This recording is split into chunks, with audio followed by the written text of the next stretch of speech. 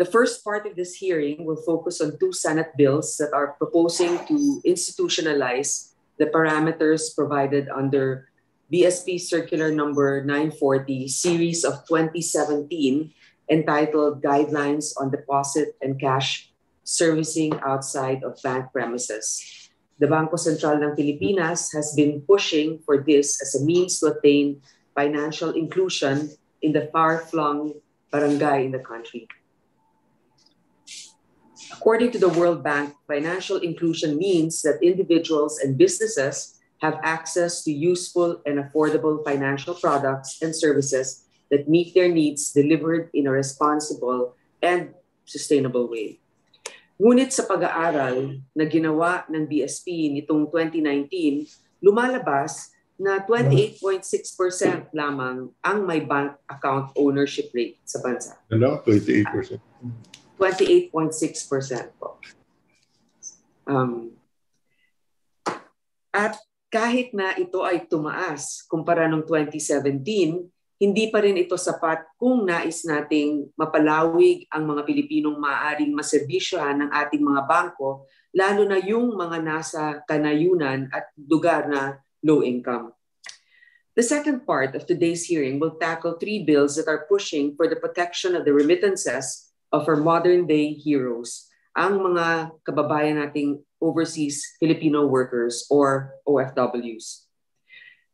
Base sa datos na nakalap ng Philippine Statistics Office noong 2019, ay nagkaroon ng humigit kumulang na 2.2 million na OFWs sa iba't ibang bansa.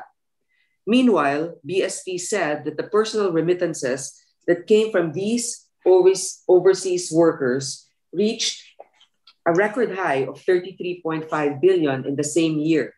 This figure is more or less consistent as 2018 saw 32.2 billion, while 2020 still delivered 24.3 billion in spite of the raging pandemic. Sa laki ng ambag ng mga OFWs sa ating ekonomiya, nararapat lamang na bigyan sila ng karampatang proteksyon pagdating sa kanilang kinikita. And this precisely is the objective of the bills pending before our committee. They want the amount remitted by OFWs to be free from exorbitant, if not usurious interest rates and prohibitive banking fees. Especially in this time of a global pandemic, it is truly unconscionable to subject our OFWs to such an inequitable ordeal. Finally, the third part of this hearing will focus on Senate Bill number 2139, which proposes significant amendments to certain provisions of the Charter of the Philippine Veterans Bank, or PVB. It should be noted that the original charter of PVB was drafted way back in 1963. Higit 5 dekada na ang nakalipas mula noong maisabatas ito. Thus, many of the proposed amendments here are attempts to realign the same with the more recent laws, such as the General Banking Law of 2000 and the Revised Corporation Code, among others. The measure's objective is to increase the bank's future viability while paying homage to the selflessness given to the country's veterans and retired military personnel. Our brave soldiers deserve nothing less.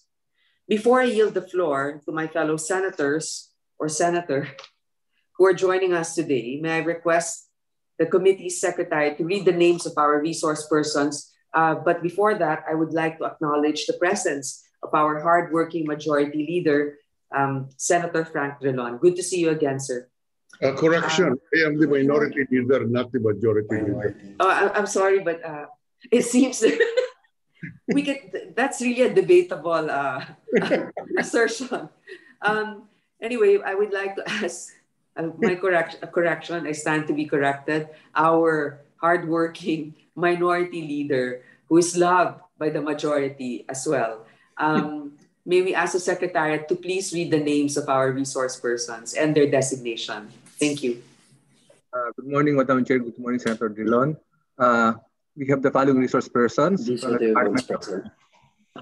the Department of Finance, Ms. Annabel Magno, from the Fiscal Policy and Planning Office, and we also have Director Valerie Brion.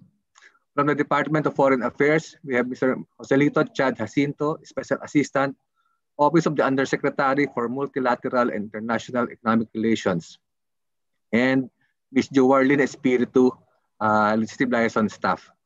From the Department of National Defense, we have Mr. Ernesto G. Carolina, Administrator of the Philippine Veterans Affairs Office, Attorney Rolando D. Villaflor, Chief of PIBAO Legal Affairs Division, Attorney R.J.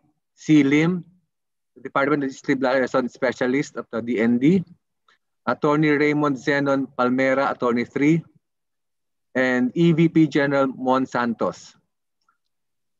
From the Department of Trade and Industry, we have Attorney Cheryl Carbonell, Assistant Director, Consumer Protection and Advocacy Bureau. From the Bangko Sentral ng Pilipinas, we have Attorney Arifa A. Ala, Assistant Governor, Financial Supervision Subsector 3. Attorney Rosilio O. Prado, Director, Financial Supervision Department 8. Ms. Ellen Joyce L. Suficiencia, Director, Financial Inclusion Office. Ms. Maria Cynthia M. Season, Officer in Charge, Supervisory Policy and Research Department. Attorney Dennis A. Gamaya, Acting Deputy Director, International Operations Department. Ms. Ana Rowena G. Imperial, Acting Deputy Director, Financial Supervision Department 8. Ms. Rosel R. Manalo, Acting Bank Officer 6, Department of Economic Research. Mr. Jade Eric Redoblado, Bank Officer 5, Department of Economic Research. Ms. Rosalie M. Fernandez, Bank Officer 5, Department of Economic Statistics. Attorney Alexis M. Cervantes, Manager, International Operations Department. Ms. Maricel C. Sevenorio, Manager, Financial Supervision Department 8. Ms. Mary P. Santos, Bank Officer 5, Department of Economic Statistics. Mr. Jacobin Fermin V. Ambrosio, Bank Officer 2, Department of Economic Statistics. Ms. Maria Angelica B. Villena, Acting Deputy Director, Department of Economic Statistics. We also have from the BSP Support Group, Attorney April Michelle D. Salamatin, Legal Officer 4. Attorney Ann Caroline C. Bugayong Cruz, Legal Officer 3. Attorney PB Samantha S. Alianige, Legal Officer 3. They are from the Office of the General Counsel and Legal Services. From the Bureau of Internal Revenue, we have Attorney Marie Gretchen Mondragon, Action Lawyer, Office of the Commissioner and Law and Legislative Division. From the Securities and Exchange Commission, we have Attorney Gerardo Artan Jr., Securities Review Counsel, Office of the General Counsel, and Attorney Christine Dorothy Leal, Securities Counsel 2 from the Corporate Governance and Finance Department. From the Anti-Money Laundering Council Secretariat, we have Attorney Mel Georgie Biracela, the Executive Director.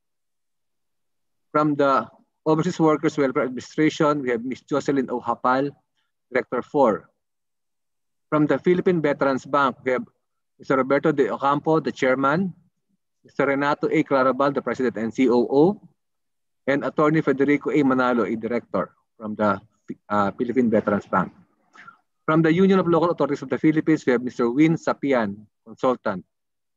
From the Bankers Association of the Philippines, we have Mr. Benjamin P. Castillo, BAP Managing Director, and Mr. Arnel N. Almaden, BAP Associate Director. From the Kabalikat ng Migranteng Pilipino, Inc., we have Mr. Luther Calderon, the President. From the Veterans Federation of the Philippines, we have BFE veteran Roberto C. Fernandez, the Regional President for NCR of the Veterans Federation of the Philippines. From the Secure Connection Cybersecurity Team, we have Ms. Grace Mirandilla Santos, together with Gamaliel Pascual, Lito Averia Jr., and Nino Gutierrez. That would be all for the meantime, Madam Chair. Thank you to our Secretariat. Does our Minority Leader have an opening statement? Or I will just raise the statements. I will raise these policy issues when we ask questions. Thank you, sir. Perhaps we can begin with the BSP. Our question would be, of course, we are all in line with you. We agree that financial inclusion is key also to grow our banking sector and eventually our economy. Would you please explain how institutionalizing the 2017 BSP guidelines will help for financial inclusion in our country? If you have a presentation to make, I would like to remind all of our resource persons, nobody wants to have a long Zoom meeting. Since we have a lot to tackle, just keep your presentations, questions, and responses short. Let's begin with the BSP. Good morning, Madam Chair, and to the rest of the body. If I may be allowed to share the general comments of the BSP on the Senate Bill number 1643 po. Go ahead. When you speak, identify yourselves because our screen is limited. Yes, sometimes we can't see who's speaking, and it would be helpful to know. Yes, ma'am. So you're this is Ellen Joyce. This is Joyce Suficiencia po of the Financial Inclusion Office of the Bangko Sentral. Okay, go ahead, Ms. Suficiencia. Yes, ma'am. So the BSP supports the objective of the Senate Bill number 1643 to establish a regulatory environment for innovation and to expand the reach of banks to remote or rural areas through cash agents. The regulation on the engagement of banks of cash agents is currently governed by BSP Circular number 940 series of 2017. Under this circular, banks are required to secure prior BSP approval before they can engage third-party entities as their cash agents. More specifically, banks are required at the minimum to adopt clearly defined written policies and procedures and controls for its cash agent operations, including but not limited to cash agent selection, due diligence, and customer care arrangements before they can be granted authority to engage cash agents. These policies are required to be consistent with the standards and requirements set under existing BSP regulations. Let's start my video. So regulations, particularly on outsourcing, consumer protection, anti-money laundering, information technology, and operational risk management. Once approved by the BSP, a bank may continuously undertake or implement cash agent operations unless otherwise prohibited by the BSP. So the circular authorizes cash agents contracted by banks to accept and disburse cash on behalf of the bank in connection with the following online self-service customer transactions, including deposits, withdrawals, fund transfers, and bills payment. Cash agents can also perform know your customer procedures, as well as collect and forward application documents for loan and account opening. However, the circular does not prescribe the specific criteria and procedures for evaluation and selection of cash agents. It also does not provide exclusivity of cash agency and does not involve itself in the evaluation and selection of cash agents contracted by banks. The framework adopted by BSP under this circular is consistent with its overall regulatory approach, which places greater emphasis on the governance role and responsibility of a bank's board of directors and on the effectiveness of risk management systems. Notably, the circular, as codified in our Manual of Regulations for Banks, provides sufficient guidance for banks intending to implement cash agent operations as a viable business strategy. The legislators may consider the current framework embodied in the circular as it provides the BSP with flexibility in crafting relevant regulations as well as revisiting the same as warranted. That's it, Mr. Chair. Ms. Chair, Madam Chair. I have a quick question, just for the benefit of the body. Can you please explain to us, give us an example of current cash agents that are already working? Obviously, these are not just individuals. So tell us, who are cash agents right now in the current setup? Yes, ma'am. So If I may give us an example, the Cebuana Luwilier Rural Bank, it's a rural bank that has tapped its network of pawn shops across the country. I think those are, that totals to a number of 2,500 pawn shop outlets nationwide as their cash agents. So in their pawn shop outlets, a client may apply for a micro savings account. That micro savings account is actually a deposit account with the Cebuana Luwilier Rural Bank. So this, for example, Palawan Express, are they also cash agent? Yes, ma'am. They can be cash agents of, there are currently 13 banks that have cash agent operations. I'm not sure lang po which of these banks have tapped Palawan as their cash agent. For example, you have a grocery chain that carries, let's say, load for telephones, let's say Globe or Smart. Can, let's say, the representative of one of those telco companies become a cash agent? Can you bank, let's say, through GCash? So the cash agent is essentially, ma'am, parang a cash-heavy or cash-rich retail outlet. So that can be a convenience store, as you mentioned.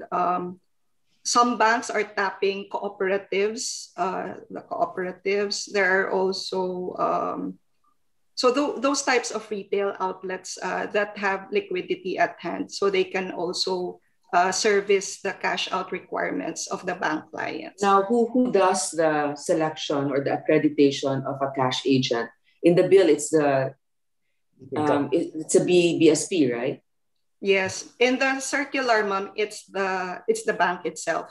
The BSP just approves the bank's application to implement cash agent operations, but we leave the definition of the selection criteria and as well as their policies on cash agent selection to the banks po.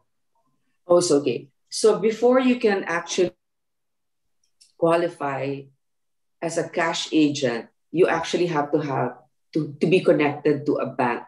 Yes, ma'am. Correct. Okay, so yes, ma'am. For example, I have a store. I cannot just be a cash agent unless I'm aligned with, as you mentioned, Cebuana or maybe BPI or BDO, Metrobank, those banks, right? Yes, ma'am. Okay. Unless now, yes. Now, will you, as a cash agent, follow the fee schedule and also the policies of the bank or the main bank that you're connected with? Yes, ma'am. So your partnership or your agent arrangement will be governed by your contract with the bank. Okay. Now, when it comes to monitoring, who will be monitoring these cash agents that they're actually not overcharging clients? Will it be the BSP or should it be the DTI? So, ma'am, under our circular, the bank assumes full responsibility and liability for all acts and omissions of their agents. So we monitor the banks, and the banks are expected to monitor and ensure compliance of their agents. Okay, so I have another question, okay? Because we're talking about cash-heavy cash agents. Retail outlets. Thank you for the proper term. Let's say there's a sari-sari store, okay, that's actually cash-heavy. It's the only available convenience store in that remote area. Can they, even if they're not a corporation, just a mom and pop setup, make an arrangement with a bank and then be an authorized cash agent? Yes, ma'am. So under our circular, we did not prescribe the minimum criteria for what the banks can tap as their cash agents. So we leave that to the bank. So if the banks are, in their criteria, they would consider even barangay permit as as a minimum requirement, they would accept that as a registration, a business registration, then that should be okay. So what will define really the onboarding of cash agents is the selection criteria defined by the banks po. Okay, so that means the bank will assume responsibility. For example, they ran out of cash, they took in, but they cannot actually sustain the withdrawals being done. The main bank will have to step in and cover those, right? Yes, ma'am. So the banks can also set limits, transaction limits for each cash agent. So this is also in line with their risk management policy. Okay, so tell me, enumerate the services that can be done by a cash agent. So the cash agent can facilitate deposit and withdrawal transactions performed by the customer, of course, on his bank account, fund transfers, bills payment. They can also do know your customer and know your customer to facilitate client onboarding. They can also collect and forward applications for opening. About loans? Yes, ma'am. Accept and forward loan application documents. Okay. Well, those are my questions for now. If our minority leader have additional questions. Yes, ma'am. Thank you very much, Madam Chair. And to be candid, this is the first time I am made aware of the cash agent system in the banking industry. But having said that, the first principle that I would like to establish is the cash agent is the agent of the bank, not of the client. Is that correct? Yes, sir. So that the bank, the contracting bank, is bound by the acts of the agent as a matter of law. Tama po ba yes. yan? Yes, yes, Senator. Now, let me focus your attention to Section 14. Section 14. Section 14, this is on page 7, line 7. If you can focus on that, please. Section 14. I'm focusing on Section 14 because firstly, this is a bank. And secondly, you have agreed that the cash agents are agents of the bank. But the way Section 14 is crafted, it would appear that this principle that the bank, contracting bank, is bound by the acts of the agent is diluted. Okay, first, you're saying here that the contracting bank is liable for all acts and or omissions of the cash agent, provided such act is within the bounds of the agency. So, did you notice that? Does that mean that the bank's contracting bank can assert that the act of the contracting agent is not authorized by the contracting bank, and therefore the third party would have no one to look to in case of the malfeasance or misfeasance of the cash agent? Yes, Senator. So actually in the circular of the BSP, it's crafted a bit differently. So under our circular, we say that the bank assumes full responsibility and liability for all acts and omissions of its cash agents on bank-related services. That's the only qualifier we put in the circular. But as you mentioned po in the proposed bill, there's an escape clause, if I can call it that, for the because it has a broader escape clause. But in the circular po, it limits only to bank-related services. Yes, but maybe we can amend that. I mean, we can include in the bill that the liability shall be full liability. In other words, it is the contracting bank who approves who the cash agents are. and therefore it is the contracting bank's responsibility to supervise the cash agents. The cash agent is no different from an ordinary teller. Would you agree with me? Oh. Yes, sir. An ordinary teller the bank would be bound by all the acts of the ordinary teller, because as a depositor, I deal with the agent of the bank. Di ba tama yun? Yes, Mr. Senator. So since I deal with the agent of the bank, why should there be a lot of escape clauses like this one? Yes. So that's why I mentioned for our circular. I think that one is, as far as consumer protection is concerned, is more consumer protection friendly, because in fact, I would not qualify it by saying in relation to banking transactions, because the acts of the teller, which is the equivalent of the cash agent, would bind the bank, whatever he does or she does. So I would have bank-related. The phrase bank-related, there can be varied interpretations. And if we are going to have cash agents which will perform the functions of the contracting bank, the contracting bank should be liable, should be jointly and severally liable for all the acts of the contracting agent, especially here, of the bank agent, especially here, that the bank agent, the cash agent is outside of the premise of the bank. So I have that. So maybe you can suggest language that will amend that proviso. All right. The second one is on line 10 of the same page, the same section.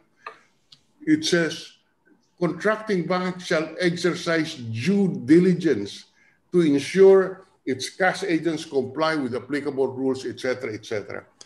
The standard is due diligence. Isn't the standard extraordinary diligence? There's a difference in law between due diligence and extraordinary diligence.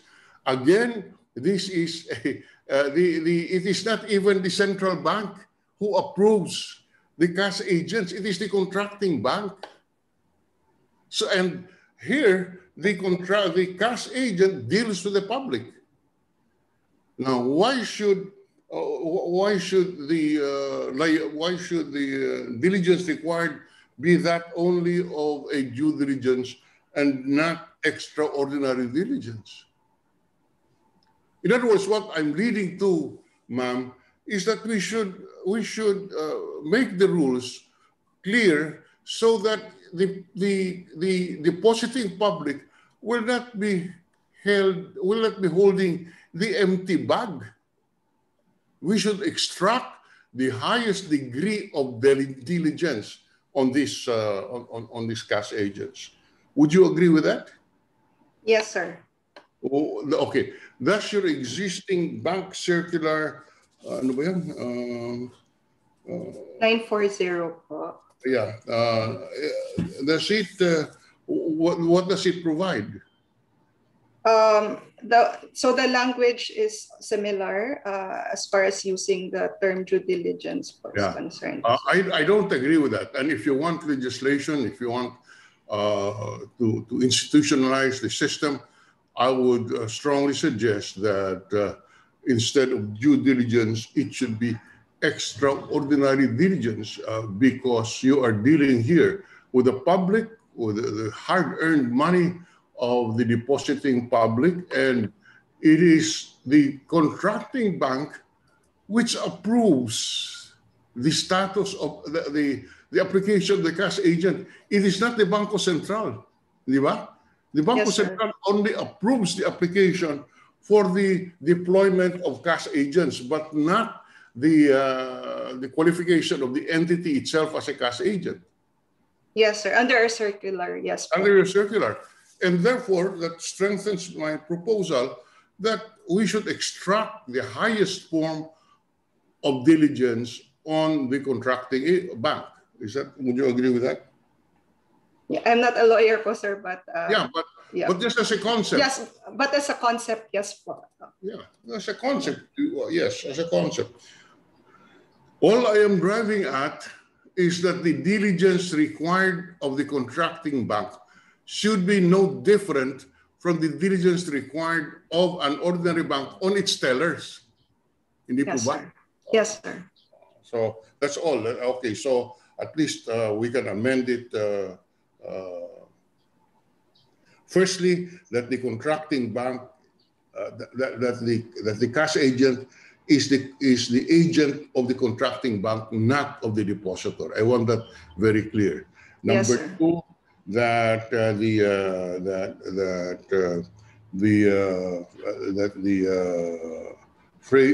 the qualifying phrase provided such act is within the bounds of the agency on lines on section 14 should be amended so that the liability should be absolute and not qualified by this, since these are the agents of the contracting bank. And number three, that the consistent with that, the due diligence should be replaced with extraordinary diligence. Okay. Now, I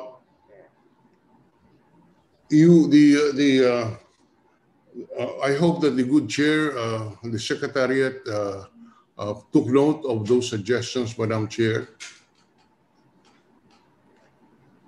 Yeah. We have, to our good minority leader, we have, and we thank you for that suggestion.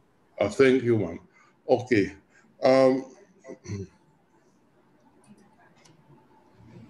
The chair mentioned in her opening remarks that the purpose of that only 28.6% of our population would have access to the banks. Is that a correct recollection, Madam Chair? Yes, yes, to our minority leader. Or yes. That low. That low. And the purpose of the bill is as found on line 7 on page line 7, 6 and 7, is to, quote, allow banks to exponentially expand reach through cash agents and serve a wider client base, particularly in the low-income and rural areas. It would, it's just a statement, and I have no issue with that. But how many banks and branches do we have today? Let me get back to you on that, sir. I'll just quickly because check. The premise is that we do not have enough banks and branches, especially in the rural areas. And this is the principal reason why we have only 28.6% would have access to banks. Yes, ma'am. Yes, actually, to our minority leader, I think that part also of the reason, which is included in this bill, is financial education to our countrymen. Many of our countrymen are not really very familiar with the system. And then the last time we also studied the matter, many of our countrymen are intimidated to enter a setup, like even in the rural areas, when they see a bank, they feel that they don't have the proper documentation. Hopefully with the national ID system, it will work. And then I think that that's why there's that informal economy of like underground lenders, etc. Because even if the terms are not very good, they're familiar with the people that they're dealing with. So I think that majority of our workers now here, even in the Philippines, send their money to their relatives in the provinces through these Palawan Express and also Cebuana Luilia. So I think maybe that's also the reason why this bill hopes to institutionalize the inclusion of these cash agents so that there's also direct responsibility from these cash agents to a company that has the means and the capability to cover those transactions. That's what I can think of. I think na-intimidate talaga pumasok sa bangko yung ibang mga kababayan natin. I have no issue with the need to pass this bill, Madam Chair. In fact, I think it's needed. From where I sit, we must strengthen the protection of our people who would utilize the cash agents more than anything else.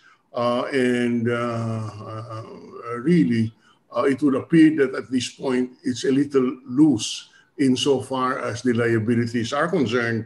That is of the contracting bank. That is why I see the need for this law, which would address that issue. I am just raising the premises for which this bill is being proposed. And my previous questions would really point to the need of this law to provide more protection to our depositing public who would transact with these cash agents.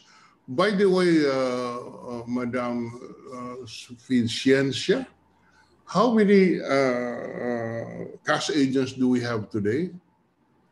Based on our latest figure po, 17,000 cash agents across the country, and they are serving close to 79% of our LGUs po. Can you say that again? 17,000 cash agents? Yes, sir. And serving how many? 79% of LGUs. 79% of... They cover 79% of the LGUs. Well, LGU, as we understand... municipalities po.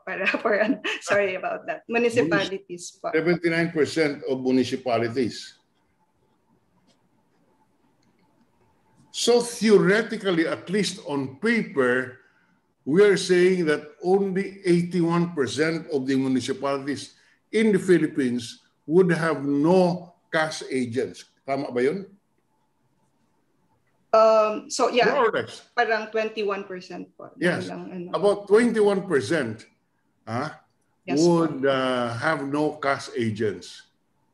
Yes po. And it is reasonable to assume that this 21% of these municipalities are found in remote areas where there are really no banking transactions or negligible banking transactions. Yes po. Now, which really means that again, I go back, the principal purpose of this should be really to regulate and safeguard the interest of the depositing public. I'm surprised, Madam Chair, at the number of cash agents operating today. As if there are 4,500 municipalities, you're just talking about what, 900 municipalities who have no cash agents, if there are 4,500 municipalities, 80% or 20% of that is roughly 900. So that 900 municipalities would now have no cash agents from the testimony. Correct me if I'm wrong, Madam BSP. That's correct, Mr. Chair. That's why, Senator Drilon, I think that we need to hear from the BSP how many banks are there. Maybe nag-overtake na ng cash agents yung number of banks, which is, I mean, if that's the way the consumers deal with the financial system, then I guess we just have to improve the services and also the liability against cash agents. So do you have that figure now? How many banks do you actually have? Yes, ma'am. If we're talking about total number of banks, there are 523 banks po. These are based on head office count po. But for financial inclusion, where we talk about access points po, we consider branches as access points. So for financial inclusion purposes po, we look at how many, what percentage of our LGUs don't have a banking presence. Ma'am, I have a quick question. Sige. 523 banks, these are 523 different companies, so you're talking Yes, about a physical branch? Yes, 528 actual licensed banks. So let's say, so out of the 523, let's say one of them will have 100 branches. Tama? Yeah. A total po of 12,591 branches. Okay, so 12,000. 12,591 branches. And then how many again are your cash agents? 17,000 po. Okay, thank you. So, in other words, Madam Chair, we have already, in effect, 29,591, more or less, deposit receiving outlets in the entire country. And that is why you're saying that 80% of our municipalities are covered. Is that correct, ma'am? If I may interpret, Senator Dulon, did you come up with that number by adding the 12,591 bank branches and the 17,000 cash agents? Yes. The 17,000 cash agents is the testimony of the Bangko Central, ma'am. They just mentioned that in the course of his of her presentation. There are 70,000 cash agents today. That's right. So, Ms. Joyce, please respond. Yes, ma'am. So, yes, sir. So there are the cash agents cover 79% of the LGUs. But if we're talking also of other access points that do cash-ins, but not necessarily banks, for instance, cooperatives po, that will cover 95% po has 95% of our LGUs have at least one access point, and that access point can include the non-stock and savings loan associations po, which also accept cash-ins, and then cooperatives offering financial services po. But for banking presence, yung branches po lang 68% po. Yeah, 0.8%. We're just talking here about expanding, about the available network, or what you call as access points. And we are saying 95% of all our municipalities would have at least one financial institution which serves as an access point. From your testimony, ma'am. Yes, yes, Mr. Senator. So now, which really means that we have to enact that we should really have policies which should protect those who deal with with these access points. Which strengthens my my proposition that the reason that it is not lack of access points in our country, but really the level of income. If there is no disposable income that you can deposit, you can have the perfect all municipalities, all barangays with access points for financial transactions. Your savings rate will still be the same, because that's the level of poverty that we have. For example, if if you look at the statistics on the poverty rate in the country, on the hunger rate in the country, which is according to the SWS, at least 50% consider themselves poor, you can assume that they have no extra income, disposable income, which they can deposit in these access points. Tama po ba yun? Would you agree with that?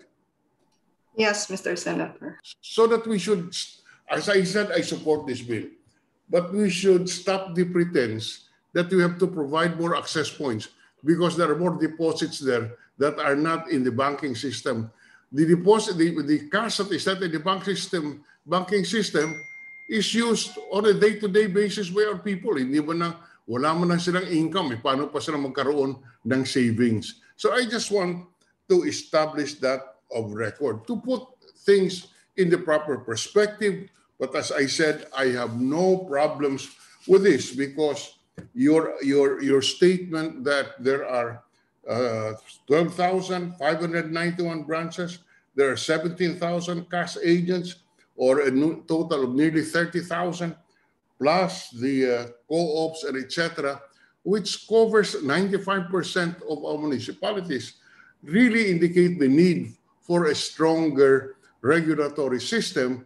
That is why, Madam Chair, I was pointing to Section 14, which we should strengthen if we are to achieve the purpose of this bill. I agree.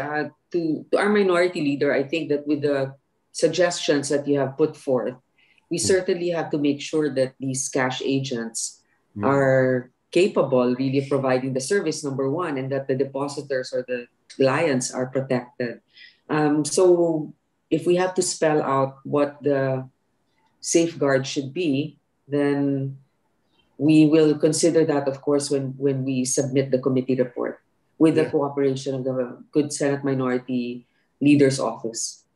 Yes. We will, and maybe on that point, we can amend Section 2 on the declaration of policy in order to incorporate that principle or that policy that we should strengthen the regulatory environment for these cash agents. We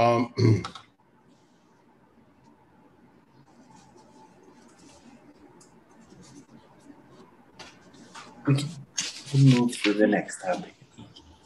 We already took all of if there are no more, are there other concerns by our minority leader? Okay. Just one more, ma'am.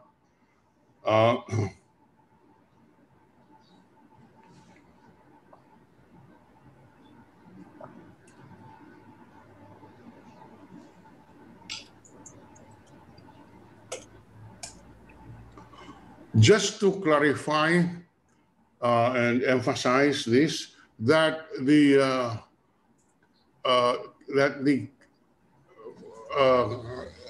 that having a cash agent would not need the approval of the Bangko Central. It is the contracting bank. Is that correct? Yes. Now. So. Yes. So yes, Mr. Senator. So the bank only gets the approval of the BSP at the start of its cash agent operations. But the moment it gets the BSP approval, they don't have to secure BSP approval for every cash agent that they onboard. Right. I'm just concerned about the responsibility of the bank with your statement of fact. The bank, the contracting bank, should be liable to the same extent as if it was the branch of the bank. Would you agree with that? Yes, sir. That's a good point raised by the minority leader. Correct. Yeah. It should have the same liability as an ordinary bank because they transact with the public and they accept deposits from the public. Now, can you, Ms. Sufficiencia, can you give us an example? How are you granting the banks that apply to you the authority to issue a cash agent license? What do you ask from them? Do you ask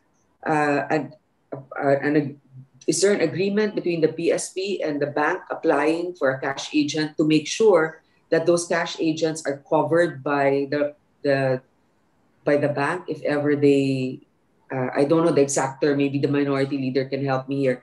For example, the PBIC protects depositors. So how about for these cash agents? If let's say they're not able to cover the withdrawal of a deposit. Okay, ma'am. So it's the circular that governs the cash agent operations of a. What circular are you referring Circular to? 940 po, BSP Circular 940, which establishes the guidelines for cash agent operations. Can you submit? I'm sure we have it, but resubmit that to our office. So yes, 940, it's a memo circular? It's a circular po. Okay, can you tell us, can you cite a provision from that 940 that might be able to address the concerns of our minority leader? Okay, ma'am. So let me find that. So under section 4 of that circular, wait lang, ma'am.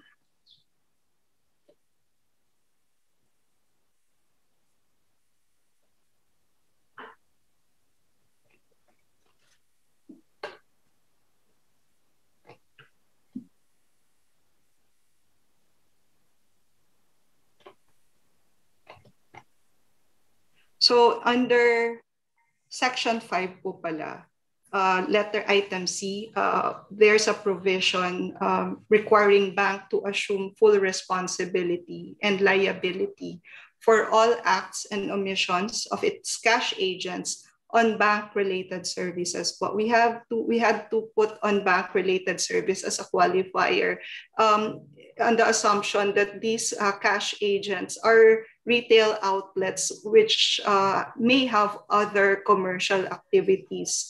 Like in the case of convenience stores po, of course the banks cannot be held responsible for that for the non-bank transaction. That's why we had to put that there po. And then the next statement goes, the bank shall exercise due diligence lang po dito nakasulat, Senator, to ensure its cash agents comply with applicable rules, regulations, and policies on AML, consumer protection, bank secrecy, and consumer data confidentiality. Perhaps, Senator Drilon, we can also look at that memo circular 940 and see which provisions there we should add into our committee report just to strengthen the position of the BSP that banks should be held liable for their cash agents.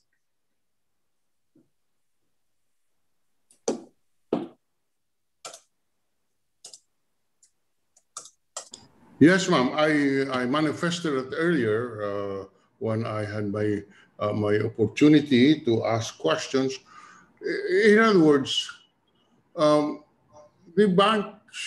contracting bank should be fully responsible for the acts of the agent in the same manner that the bank is responsible for the acts committed by its own employees.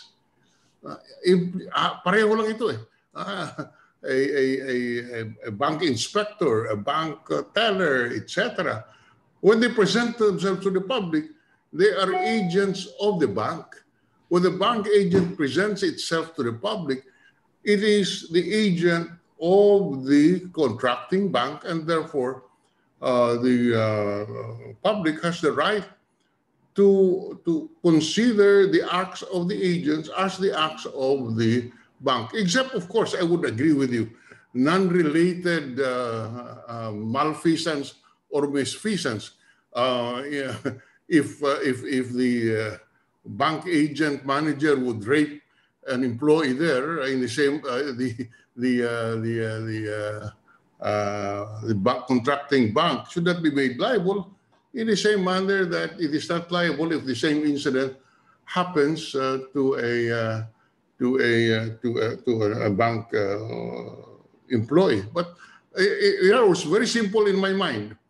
Just make the bank agent assume the same responsibility as it would assume for its directly hired employees engaged in this kind of activity. That's the overall premise that I have, Madam Chair, for this issue. Now, A question. Would the bank agents or cash agents have would accept deposits? Is that correct? Yes, sir. They can facilitate self-service deposit transactions for the bank clients. Would the client, bank agent client's deposit be covered by the PDIC? Yes, sir, because this is a deposit account, a bank account. Okay, Would how will the- it look like? I'm sorry if I Yeah, may go just ahead. follow up the question. If I make a deposit to a cash agent under, let's say, BDO, do I get a passbook that says BDO, or does it say mom and pop, So whatever the store is? yeah, so it will be a bank issued deposit, what do you call this? Deposit proof. So proof of deposit. So it can be an ATM, not necessarily a passbook po. Pwede pong ATM, pwede pong ganun po na it can even be a cardless account if that's the business model of the bank. But it's a bank issued instrument po, payment instrument, account transaction instrument.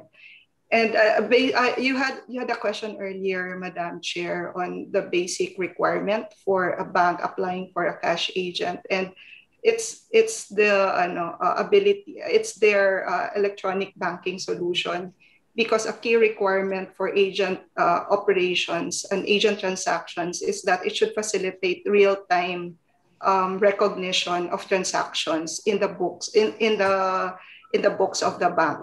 So when you deposit po you make a deposit transaction with a cash agent, dapat yung deposit niyo po reflected real time sa bangko po sa books po ng bank.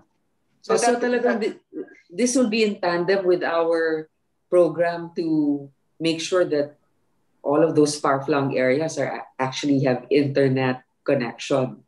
Yes, ma'am. So it relies really po on connectivity. The proliferation, the expansion of our agent network is also reliant on the availability of good internet connection. Yun yung problema yung ibang mga remote areas. That's the reason why they don't have these banks there, kasi they don't have, they're very remote. Okay, well, anyway, it doesn't matter because that's just one of the criteria why we're doing this, is also to make it user-friendly to our countrymen. So even in areas with established banks already, they might still decide to go to a cash agent just because they're more familiar or they're more comfortable doing that. But again, it's an issue also of connectivity.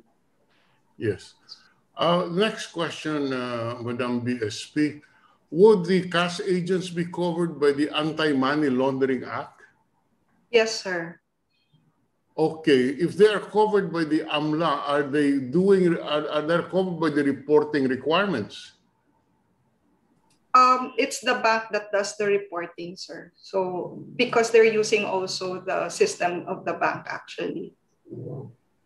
Okay, so the reporting is done by the bank. Okay. Yes, sir. They are the covered persons. As a practical matter, let's say there is a suspicious account transaction. Yeah. Who determines that and who reports that? It's captured supposedly by the system of the bank, and that's reported by the bank to the AML. And then Senator Drilon, this is actually going to be quite interesting to see, because no, I mean it's really a good goal to have. But can you imagine training, let's say, a store owner to be able to handle the complexities of banking? So it's really going to the bank that will succeed here is the one that can have the most user-friendly system that complies with regulations. Kasi imagine mo yan, kailangan pag lumagpas ng 500,000 per day deposit niyan, i-report nyo kaagad yan. Di ba yung mga ganun na, well, I'm not saying that they will, be taking in as much cash as that, but it's possible, how some people's minds work. Pwede tayo dito kasi hindi mahalata. Di ba? So, dapat mabilis yung mga bangko dyan na makahuli ng mga repetitive deposits that are suspicious. So again, how will they teach agents to comply? Medyo komplikado rin ang banking. Pero anyway, sige, ayan mo. Problema nila yan. Basta may liability sila. For example, Madam BSP, how would the cash agents comply with the know your customer rule or know your client rule? So they accept po the identification documents, but the actual opening of accounts happen at the actual bank, at the bank po, not at the point of the agent. So the final decision to open an account, to do the onboarding, still rests with the bank, but the agent facilitates the KYC process. You know, to be candid with you, Madam BSP, I have my very serious doubts about the ability to comply with all these AMLA rules insofar as these cash agents are concerned. Simply impossible. Huh? And this exposes a weakness in our system because here you are, there are no limits on the amount of deposits, is there? Sir, that is up to the bank po, based on their risk management policy po. So, yeah, yung usually po, dun sa mga transactions with agents, and as I mentioned earlier, the Cebuana Luwilier Rural Bank, they do account opening for their micro savings account, which is a no-frill basic deposit account with some restrictions. So, medyo dun po, somehow may controls na because of the type of products that are being offered in these cash agents. Hindi po to yung mga sophisticated product. So like a basic deposit account, up to 50,000 lang po yung balance niyan. And then the banks are expected to establish controls po in line with their AML compliance. Wait a minute, so there's a limit as to the maximum amount of deposits? No. No, ma'am. I just mentioned, yung dun lang po sa one example of a bank with a cash agent operation offers a basic deposit account through their cash agents. And yung basic deposit account po is a type of deposit product that has very parang no frill siya na account, so simplified KYC, but has a restrictions in terms of limits, balance limits up to 50,000 lang po. Madam Chair, if I may, this is Attorney Arifa from the Bangko Central. Yes, please go ahead, Attorney Arifa. Yes. In addition to what Joyce mentioned, I'd like to highlight that not all banks applying to operate cash agency can be permitted or allowed by the BSP.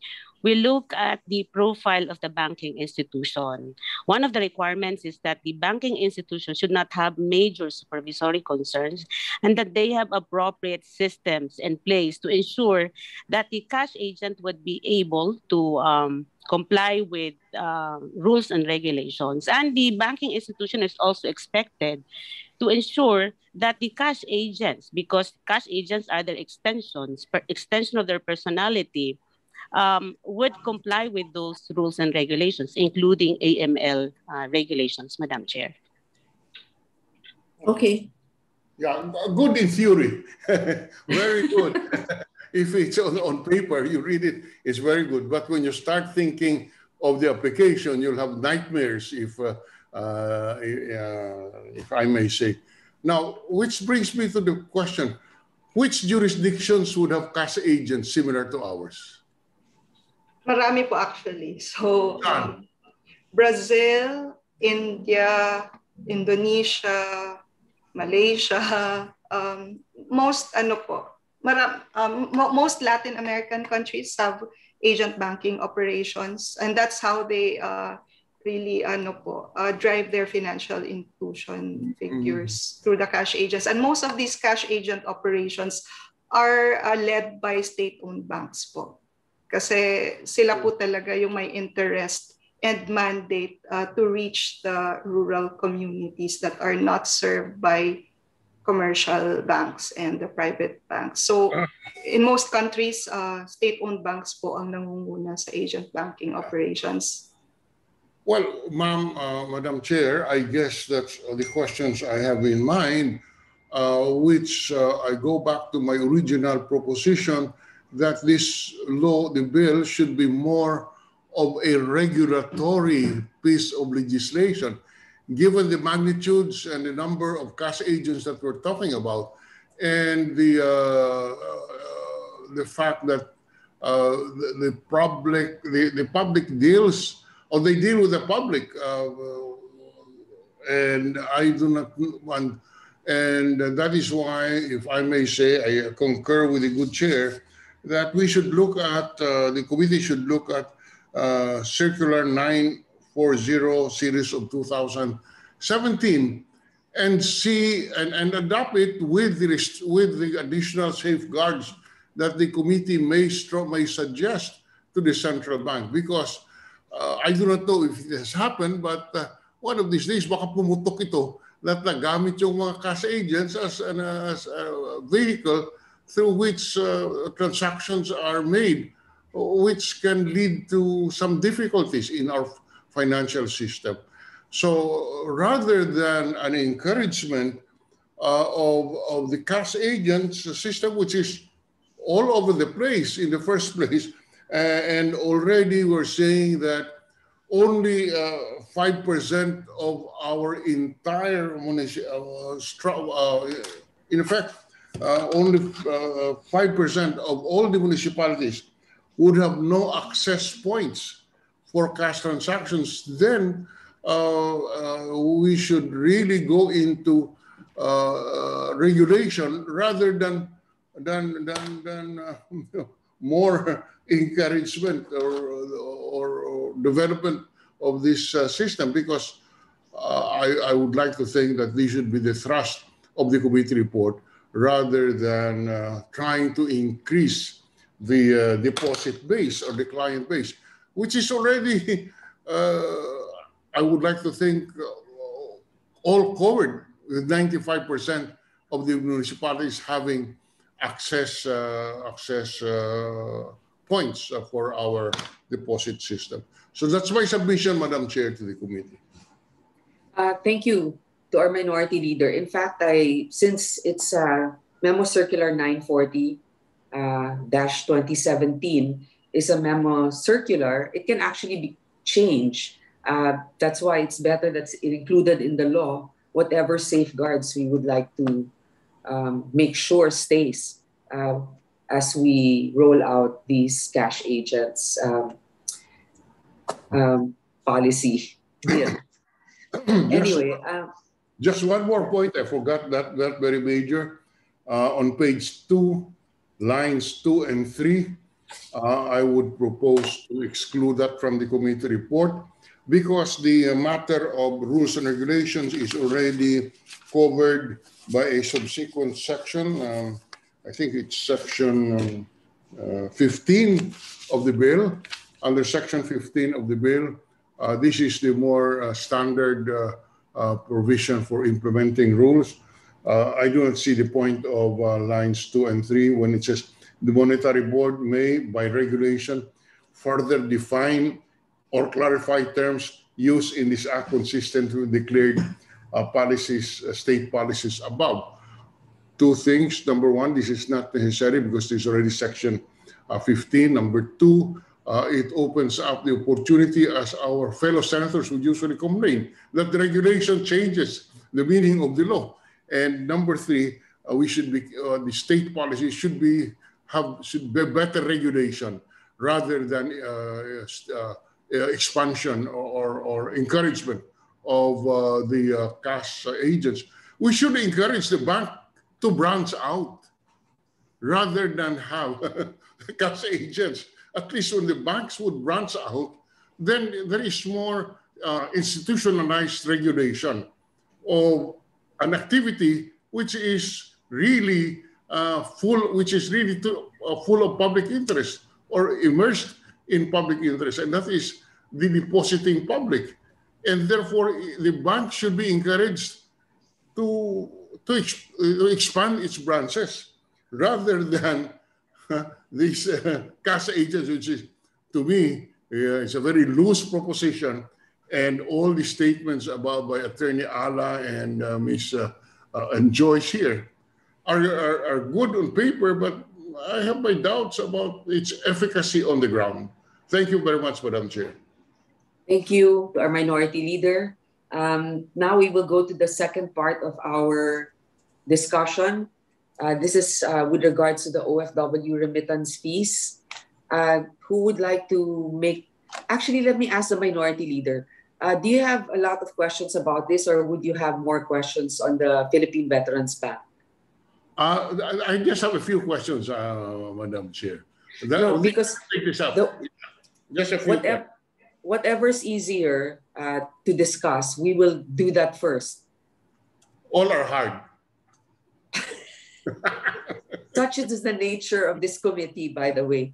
Anyway, okay, so let's begin with the OFW remittance fees. Do we have a presentation from any of our resource persons?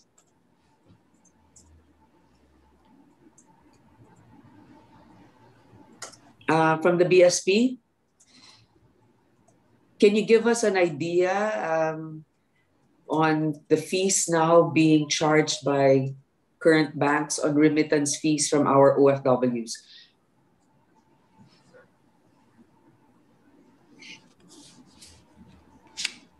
Okay, because if nobody can do this, I'm going to have to skip this, because how are we going to discuss this if we don't even know the official amounts being charged by the banks? Because basically the intention of this law is very good. If you are an OFW and you are sending money, or even a worker sending money to your family, you will either be offered a discounted rate for the remittances, and also protection when it comes to the type of currency being received by the recipient. Like you can specify, I want them to receive it in the original currency to send, like for example, dollars. And we see this happen, US dollars, for example. We see this happen if, let's say, you charge your credit card abroad and you say charge in Philippine peso, and then you realize that the conversion rate is not fair. So you lose already a few peso or a few dollars just by the conversion rate being decided upon by the financial institution you are using. So right now, I would like to know, for example, how much do commercial banks in the Philippines charge for remittance fees? Do we have anybody who can talk about this, or else I'm going to have to defer this bill to another time until we get somebody who can discuss this? Yes, I agree with you, Madam Chair. I have questions along the same line. How much, okay, you mentioned, yes, what is the remittance fee being charged to the client, to the overseas Filipino workers? What is the total estimate of this? And because the proposed bill also grants an incentive, ma'am, it provides for an incentive through a discounting, if I recall correctly, the bill, a discount on the remittance fees being paid. That's the way I understand it. Maybe I'm wrong. That's why we need the resource person here. For example, For example, if the remittance fee is just theoretically 100 pesos. Now, is it the intention of the bill to provide an incentive by providing for a discounted remittance fee? Is that that's how I understand it? I may be wrong. Yes. Actually, to our Senator Drilon, that's precisely what this is trying to do. What the problem is this. It's saying that there should be a discount for OFWs remitting money to their families. So one of the questions I have is actually, how do we determine who the family members are. For example, what proof do they have to show? Birth certificate ba? Ganito, ganyan. Because right now, BPI and Metrobank, this is what they charge. From 150 to 300 pesos and above per country territory basis. Example, Hong Kong, from 130 to 260. Japan, from 340 to 900 and above. Then there's also BDO Kabayan Savings. And then one of the proposals, for example, is that the remittance fees should not be taken out from the money actually being remitted. Remittance fees should be separate. That's one of the proposals. But it's very difficult to continue talking about this. This is the bill of Senator Pacquiao and also Senator Bong Revilla, unless we have a... we have Senator Pacquiao and Senator Bong Revilla probably explain what this bill is about.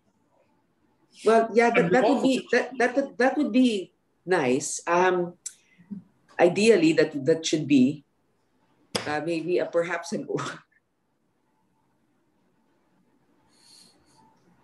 an opening statement from them. So for now, I think I would like the BIR to tell us what the position here, because the structure is there is a discount granted, but the discount can be a tax deduction.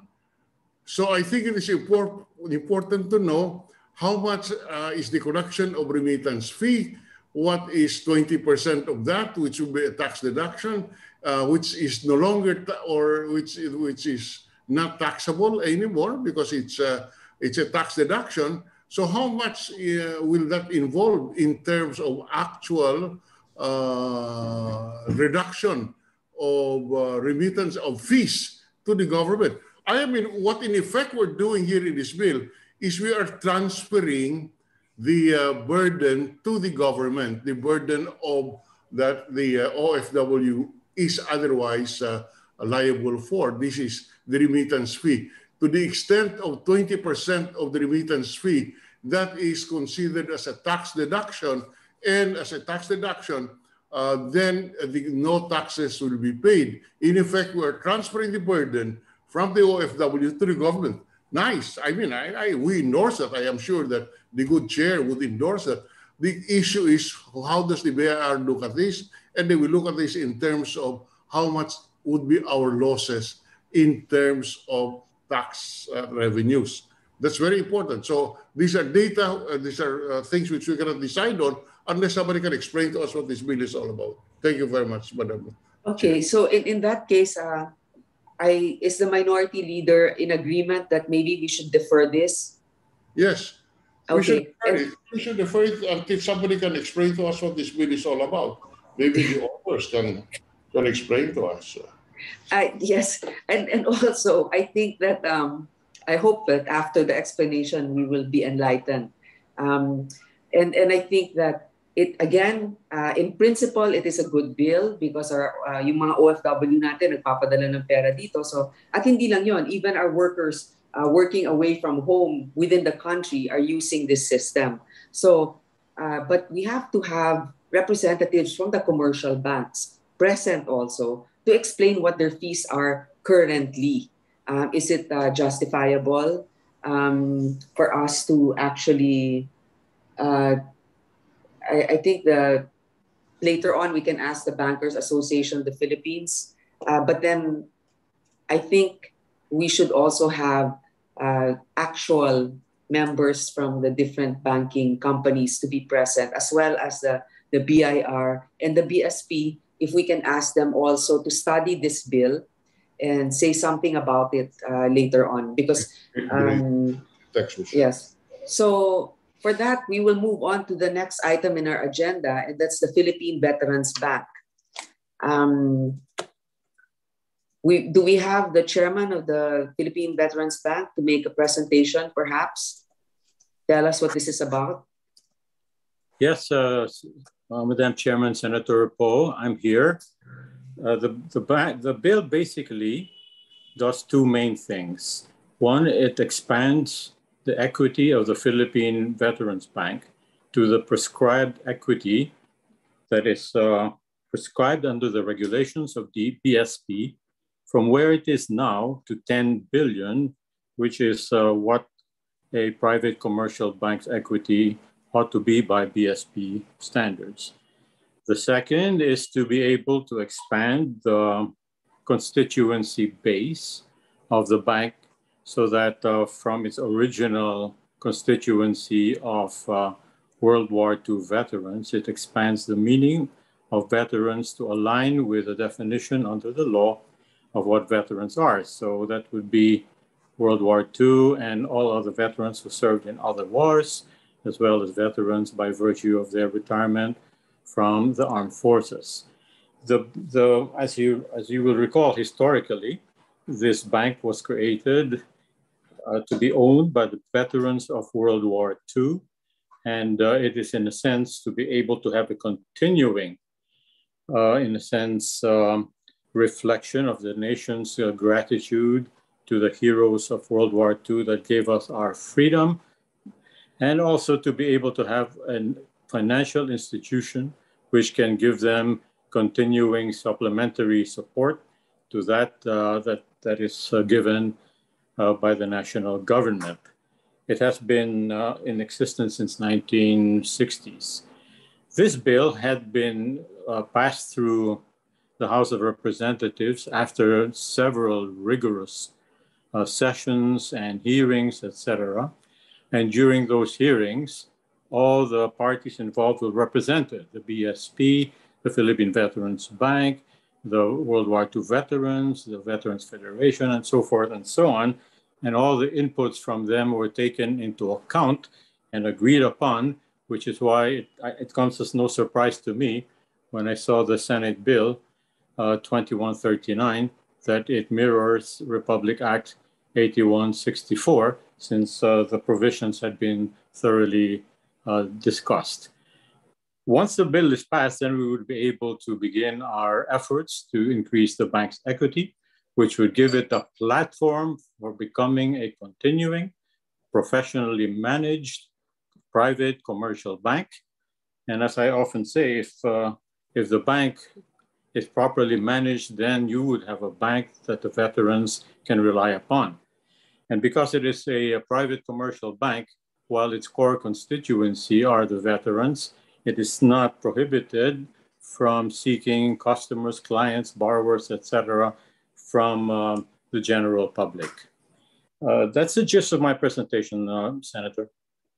Thank you. Actually, we've had a conversation already about this, Mr. De Ocampo, and I appreciate how you're very, very progressive about managing this bank. As we've already discussed, it's been decades since the charter has been amended. Now, I just want to emphasize also for this body that actually we are expanding the definition of veterans to not just include World War II. Marami na tayong mga veterans na hindi lamang World War II veterans. And in fact, konti na lang ang sa World War II compared to the other veterans that we have. So that's one good point of the amendment of this. Number two, also to increase capitalization. Now, I would like you to clarify, when you increase the capitalization of 10 billion to 10 billion, you are going to open this up to other shareholders, right? But then you're saying that the control will still be with the veterans. Am I correct? Or am I understanding this incorrectly? That is not explicit. When you raise capital, then those that provide the lion's share of capital over time may be in control. Right now, the bank is 100% owned by the veterans of World War II. When we issue a call for capitalization invitations, then we would, of course, issue a call to the veterans of World War II and their heirs, because they do have preemptive rights, after which we will issue a call as well to others. Now, I cannot forecast right now what the configuration will be, but in the foreseeable future, it would be still within the majority of the World War II veterans. Well, I thank you for your candid response. Actually, Mr. De Ocampo, how will you differentiate your bank as a veterans bank from other commercial banks with the new setup that you're proposing? It's differentiated from the very definition of its name because it has our vision, Senator, is to position this bank as the primary bank for the veterans, the armed forces, the military personnel, and the uniformed personnel as our... No, exactly how will you position? Will you give them preference or in Yes, terms of of course. loans, in terms Yes, of course. There are provisions. There are provisions in the bill itself, which actually carry over from previous bills, that allow us to provide special grants in aid, assistance of all kinds, medical, etc., primarily and in fact exclusively for veterans. So a big client like a big corporation may be borrowing more from us, but they are not qualified to get grants in aid, assistance, and so forth because they're not veterans. Okay, because the reason why I raised this point is, as we know, let's say the land bank is supposed to lend more to our farmers, but right now it's operating more as a commercial bank. And then the DBP is also supposed to give more to MSMEs, but as we know, larger corporations have benefited from the funding from the DBP. So with Veterans Bank, for example, a veteran will apply for a loan and a non-veteran will apply for a loan. How would you treat the veterans in terms of the loan application? Would they get priority? Or would the same conditions apply to all borrowers? Well, in terms of the viability of the project that they're borrowing from, the bank can only treat them on even terms. Being a veteran is not a reason to present a project which cannot stand the test of financial viability. However, the fact that they're veteran would immediately give them priority for our listening to their proposal over, say, a non-veteran. But you know, in the context of daily operations, you don't sequence these things. What happens really is that we do give a signal that veterans are primarily welcome to come to the Veterans Bank to be deposited. So, sir, for example, in terms of the earnings of the Veterans Bank, the profits, how much of what percentage are you allocating for veterans affairs and concerns? There is an entire section, I think it's section 23 of the law, which provides that in detail, because we should be providing dividends to the shareholders, and the shareholders are mainly the veterans. Now, according to SEC rules, that amount of dividends will depend on our degree of retained earnings. You may be aware, of course, that we have not been able to give dividends for a number of years.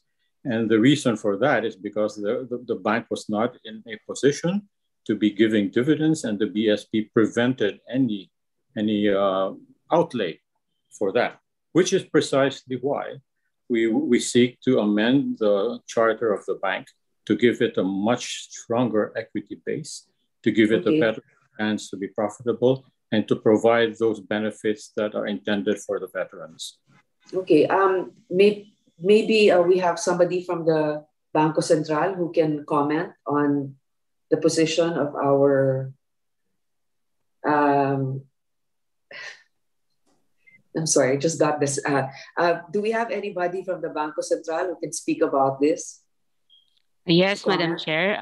This is Attorney Arifa Ala from the Bangko Central ng Yes, Pilipinas. Attorney Ala, go ahead, please. Yes, the Bangko Central supports the initiative to enhance the Philippine Veterans Banks because ultimately this will redound to the benefit of the veterans who are the members of the bank. We also support the initiative to strengthen the capitalization of the bank, as this has been one of the supervisory concerns being raised by the BSP. We also noted that the House Bill number 8164 I mean, the provisions thereof are lifted verbatim into the Senate bill. So we just would like to raise just 2 points. First is on Section 5A on the increasing of the capital stock of the bank to 10 billion. We note that the capital stock will be raised to 10 billion, but it is possible that the capital requirement by the BSP will exceed 10 billion. So to address that particular situation, the bill should provide flexibility to the bank's board of directors to increase the capitalization of the bank without amending the bill, because it will be very difficult for the bank to again amend the bill just to increase its capitalization. And next comment is just a minor one, because in Section 5B, line 13 on page 2, there was a mention that the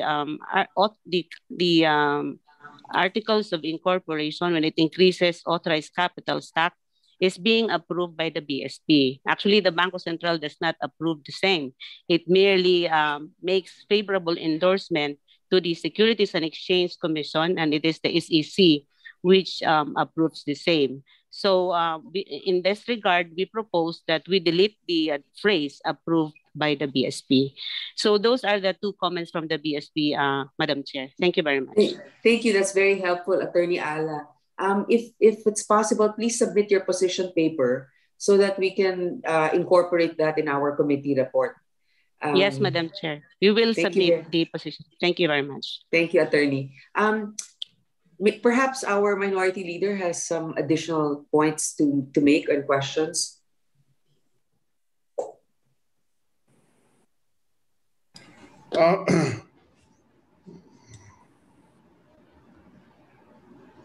No.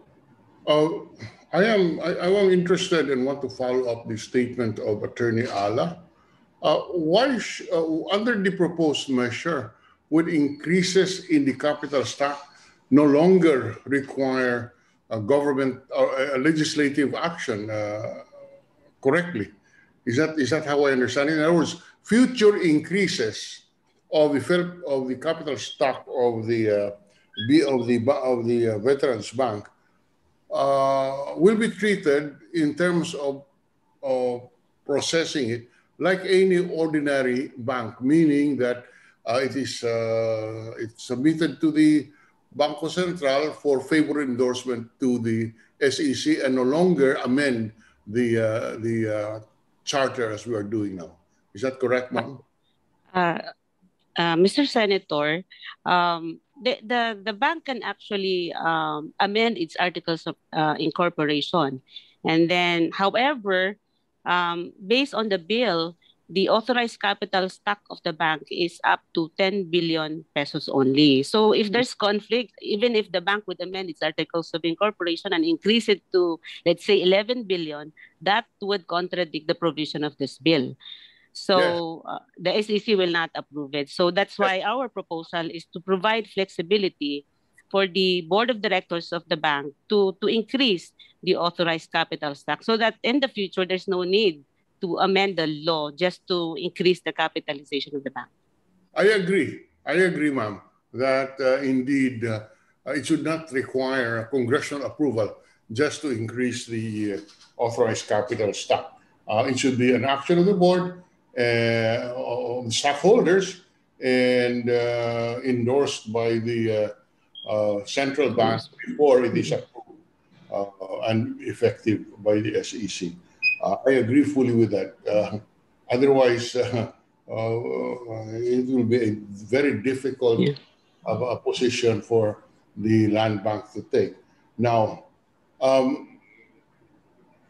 the land bank has only how many?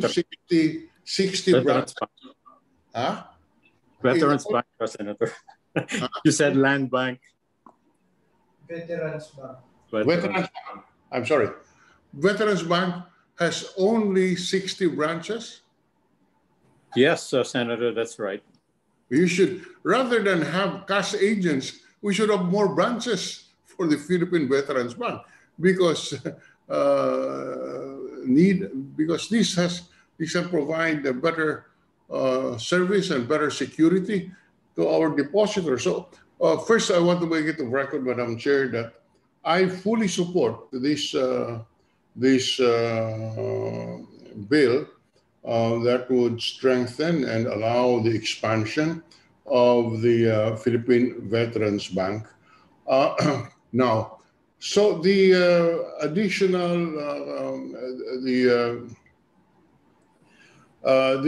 additional requirement, capital requirement, who would subscribe to this, Mr. Ocampo?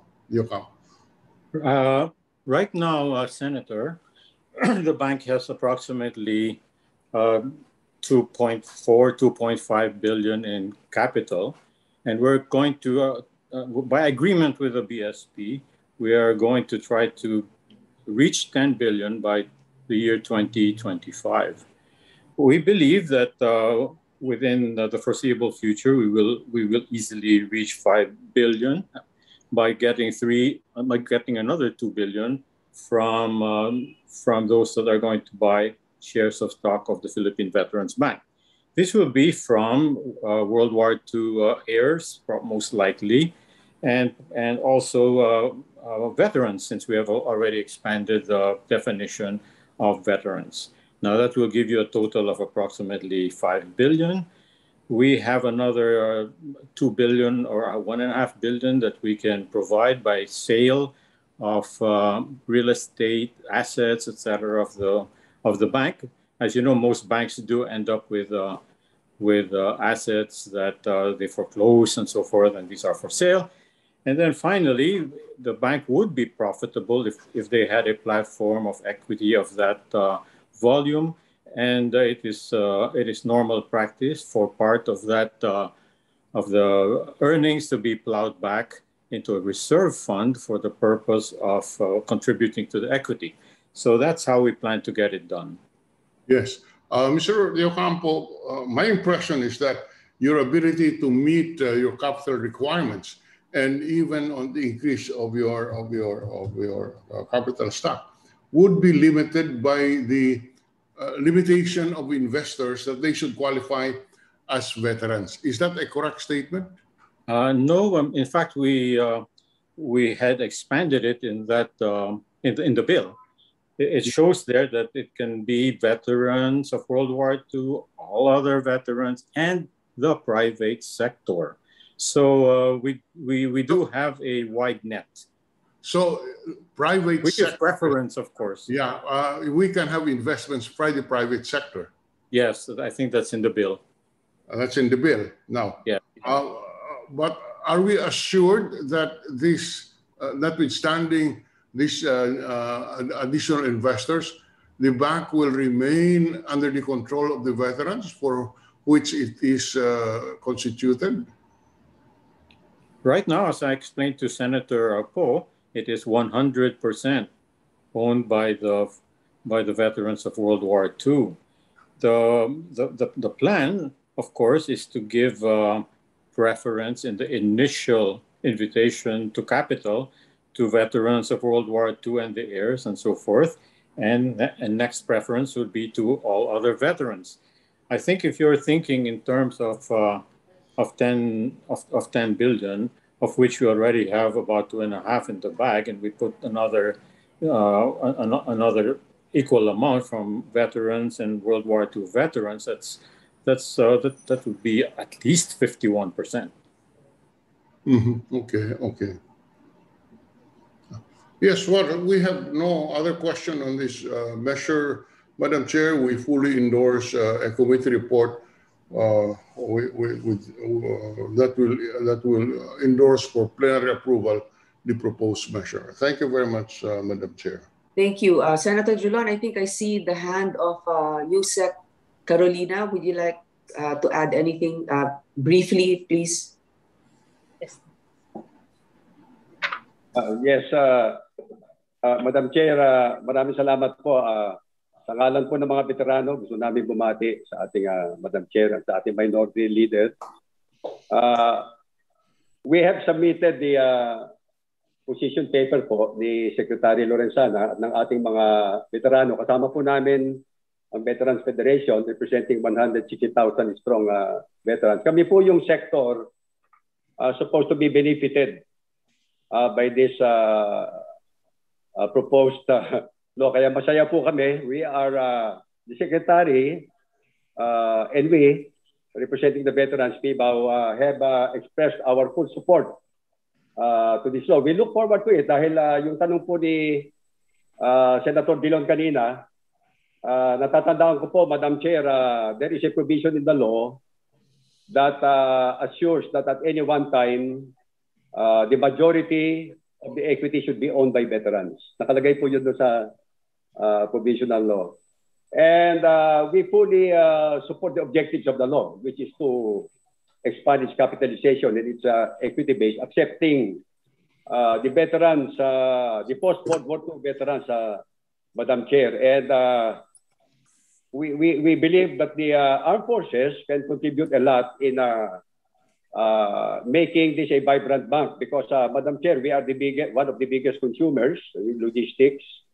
Ang payroll po namin, ang armed forces, the uniformed services, plus yung pension fund po na laging napapansin ni Senator Dillon dahil talagang lumalaki.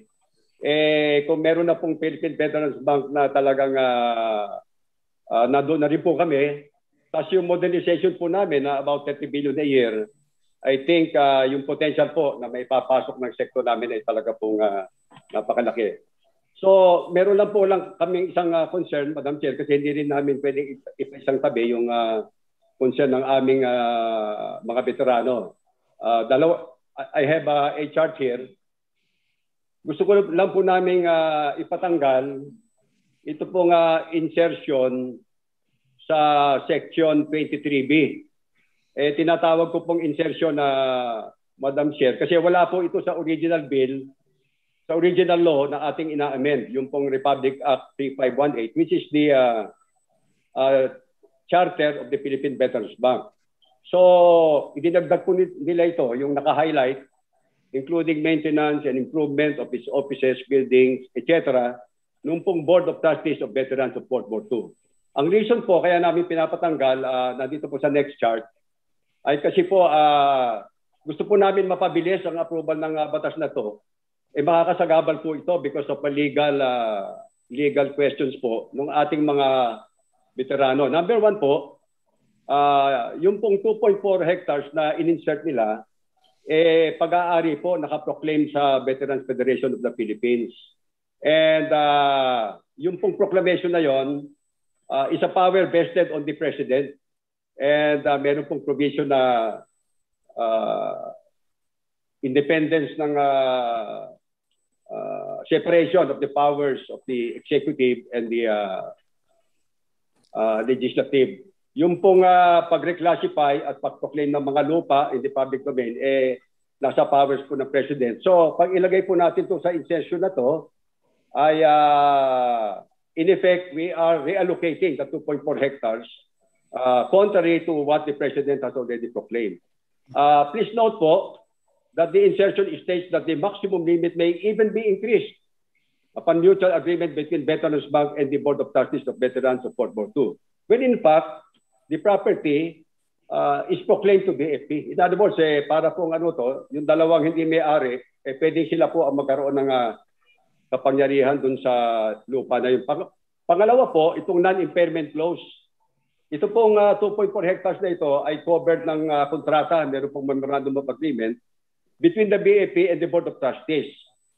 Very clear po sa Constitution, mga kontrata po should be allowed to take their due course at hindi po dapat mag-i-intervene unnecessarily ang state. Okay, actually, Yusek Carolina, maraming salamat po. We actually received this position paper. Definitely, this is very important to consider. I would like to, with your permission, I'd like now to hear the comments of the Veterans Bank Chairman, Mr. Ocampo, with regards to this, deleting this insertion. Thank you, sir. Senator, this particular provision had been thoroughly discussed during the deliberations in Congress. And I don't know what insertion means because that was already in the original House bill offered by the authors, which was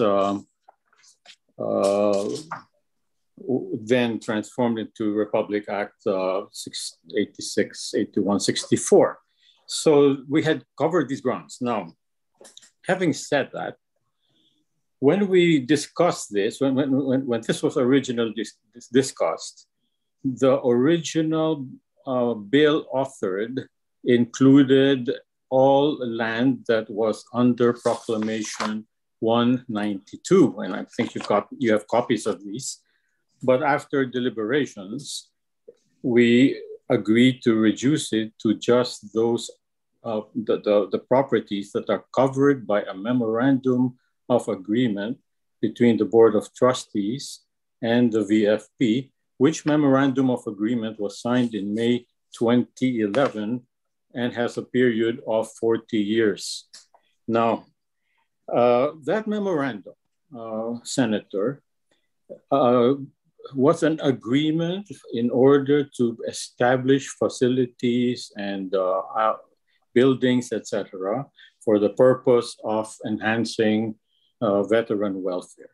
Those buildings are actually there, okay? There is a museum, there are the offices of the veterans, there is an auditorium that the veterans use, and there is a medical center that provides medical assistance to veterans. And therefore, everything is in keeping with what are the uses agreed upon for that place. Now, that is all under Section 23, Senator, because Section 23 is entitled the distribution of net profits.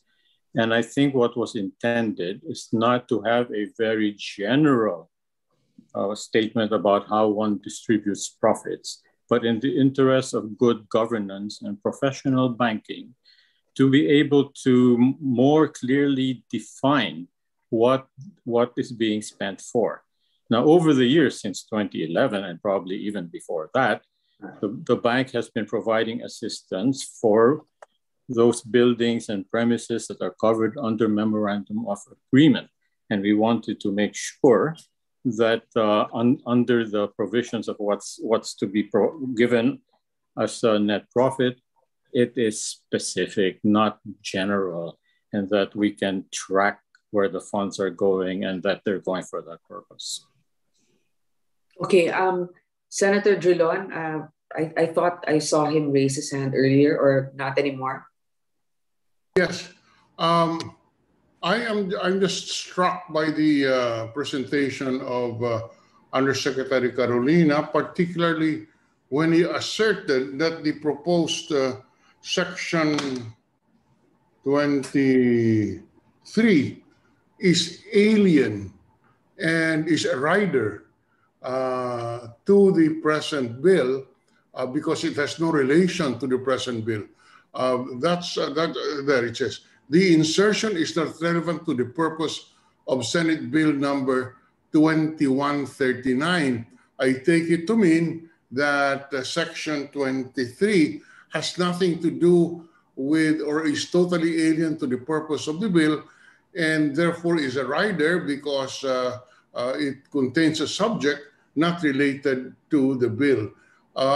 Because this is a constitutional issue. I do not see any extensive discussion on this, but this strikes me as an important issue. Would the USEC Carolina submit a position paper which would elaborate on the on this issue of relevancy and submit it to the committee? With your permission, yes, Madam Chair, Sir Minority Floor Leader. Gusto ko lang po idagdag, ang pinanggagalingan namin, gusto po namin mapabilis ito. Pero dahil po hawak na ng korte, yung po yung pang-apat ko, meron na pong ipinail na kaso ang Veterans Federation against the Board of Trustees sa Taguig Court. And yung Board of Trustees, meron na rin pong pinail na TRO. And so, makakadelay po yun dahil the court has taken jurisdiction on this issue. At totoo po, ang tinatawag po namin rider, yung idinagdag. Hindi naman po yung section na 23, kagalang-galang na Senator Drilon. Ang sinasabi po namin, doon sa original law, nandito naman po yung section 23. Pero in-insert nila, dinagdag nila itong dulo. At sa tingin namin, walang kinalaman po doon sa pinag-uusapan natin na increase the capitalization and expand the ownership base of the bank for the viability of the bank. Ito po talaga, hindi po trabaho ng bangko kasi kami po, that's where I'm coming. Kami po ang nananagot sa kapakanan ng mga veterano. Hindi po ang Philippine Veterans Bank. We take care of the World War II veterans. Natatandaan po ni Senator Drilon. Kasama po kayo sa nag-approve yung World War II veterans. Tinaasan ninyo yung kanilang pension to 20,000. Yung ordinary veteran, 5,000 lang. Kaya the state, hindi po tayo nagkukulang sa taking care of the World War II veterans and their descendants. Ito pong Section 23 is enough na po na pagkilala dahil nakalagay dyan po yung allocation of the net profit 20% of net earnings pupunta na po sa kanila in terms of grants and aid. In-insert lang po nila to, dinagdag nila na isama yung 2.4 hectares na covered po ng Memorandum of Agreement. Okay, thank you. Thank you po, Yusa Carolina. Actually, at face value, we see your point. I think hindi naman to makaka-detract doon sa intensyon ng batas na to, kung sakasakali, na palawigin ang kapital ng Veterans Bank. So I think that we will just get a copy of this and then we will study it and see if this will not actually render the bill useless without this bill. Because if it's in the jurisdiction of the court, we agree we might run into problems. We have to look at this case more extensively before making a decision. And then we will include that in the committee report. If our minority leaders in agreement, maybe this particular provision we shall set aside. Yes, I agree because really I am not familiar with this issue, and that's why I asked for a position paper from both sides, so that if the committee in its good judgment will deal with this, let's deal with this in the manner that is consistent with the provisions of the Constitution. Okay. So with that, I think that we all agree that both senators present here today are in support of this bill to increase the capitalization of the Veterans Bank. It's long overdue, and we believe that the more there will be more potential of service not only to our veterans but also to the economy as a whole with the expansion of the Veterans Bank. But we have to tread lightly when it comes to certain provisions that might come into conflict with pending cases in court, because again, we cannot assume giving authority to something that is within the provision of the court. So with that, we will adjourn this hearing and we will work to come up with a viable committee report that will hopefully pass this bill. Again, when it comes to the bills on the remittance discounts for our OFWs, we will await the presence of the main authors to explain, or perhaps if they cannot make it, we will have to expand in the invitation to commercial bank representatives to explain what the current charges are for the OFWs. I would also like to request data from the Bangko Sentral ng Pilipinas to please submit to our office the current charges on average by the banks and the fees that they generate, and also the BIR to comment on the possible tax incentives given to the banks that will comply with the law if we pass it. So with that, I'd like to thank the minority leader, our resource persons for your presence here today. Mag-lunch na po kayo. This hearing is now adjourned. Salamat po. Thank you. Thank you very much, Senator.